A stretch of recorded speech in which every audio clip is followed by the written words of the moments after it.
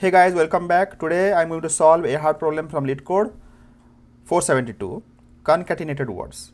The problem statement is, given a list of words, please write a program that returns all concatenated words in a given list of words. A concatenated word is defined as the string that is comprised entirely of at least two shorter words in the given array. So basically we have to find the strings which can be formed using other strings which are present in the array. Okay. Note, the number of elements of the given array will not exceed 10,000. Okay. This is giving a hint that we can use recursion here. Okay. I already mentioned about this magic number 10,000. When it is mentioned, you can use recursion or DFS. Okay. So any recursive solution, if you want to write, you are fine to go ahead with it. This looks to be a very simple problem to me.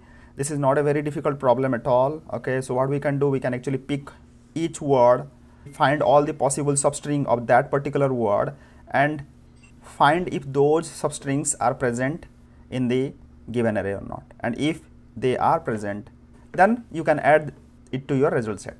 So let's write the solution.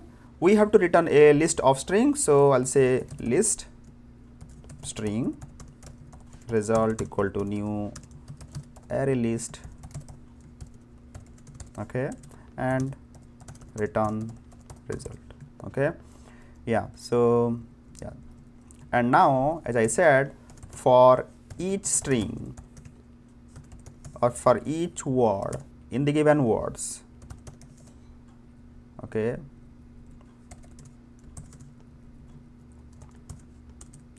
what we can do, if we'll call one method called, let's say, can form. Okay, so if can form will pass the word. Here we have to pass all the words of the array, but we have to pass as a dictionary, or you can say like a set. Why? Because if we keep all the words in a dictionary, it will be easier for us to search. Okay, we can search the words in O of one time. So before I pass this, let me create a set, okay, from the given words. So I can say set of string, I can call it as a dictionary, okay, new hash set,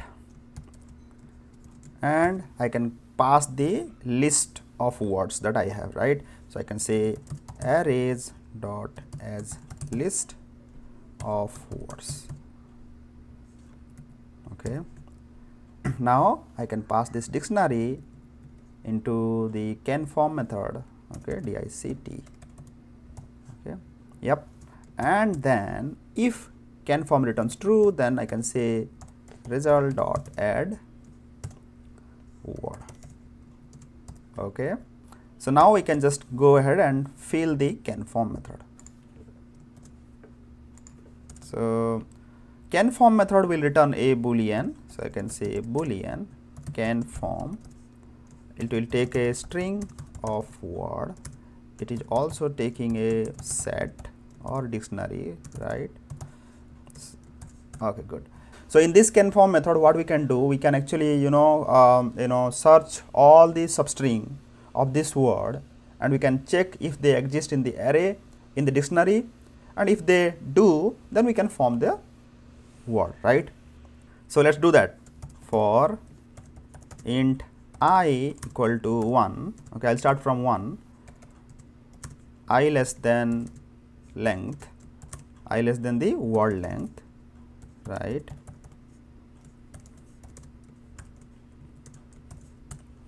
Yeah, so in this loop, I'm going to actually, split this string into two halves. Okay, I'll call the left half as string left equal to word dot substring.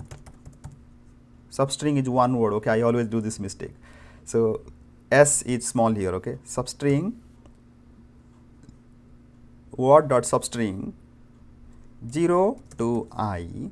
This is one part, and the second part is string right. I can call equal to word dot substring I. Okay, good. Okay, now we'll ask if the left part exists in the dictionary. If yes, we'll check if the right part exists in the dictionary. If yes, then we can return true right from here, right? And let's say if the right part does not exist in the dictionary, then we can actually split it further and we can check, we can continue doing this operation and we can find for the substrings which are present in the dictionary, right? So to be able to do that, we can actually call this scanForm method recursively, right? So let's do that. So I can say if dictionary contains the left part, okay, then we'll call if dictionary contains the right part also, or we can form the right part using the remaining substrings, right? So we'll call this scanForm again for the right part, pass the dictionary, right? Then also we can say return true, okay. Now return false. Finally we will return false, okay. Yeah, this looks good to me. Let's now run this. Accepted, okay, let's submit it. Cool, we got it, okay. So actually we can do little more optimization here. So let's do little more optimization, okay. Yeah. So if we see this input, the smallest length of the word present in the dictionary or the array, you can say is of 3 length, right? So cat is of 3 length and rat and dog are of 3 length, right? So what we can do, instead of starting from 1, we can start from the minimum length of the word which are present in the dictionary. So what I will do here, instead of creating this dictionary like this, I will actually write a for loop. I can say I will just remove this. For all the words in the given array, string word words, I will find the minimum length in the array, right? So I'll say min equal to math dot min word dot length min, right? I will also add all these words into dictionary, so I'll say dict dot add word, okay. I will also do some sanity check, so I'll say if word dot length equal to 0, then continue, okay.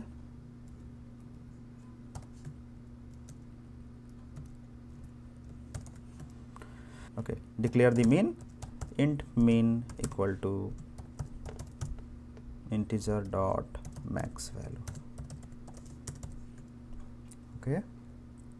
Because I am going to use this min in the scanForm method, so I have to declare it here, okay.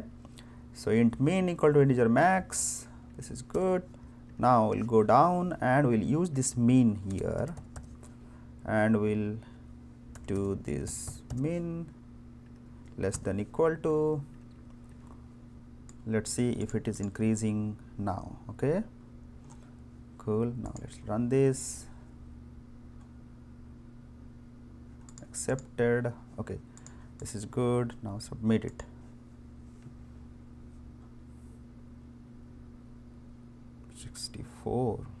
We can further optimize it by using Memoization, so let's do that.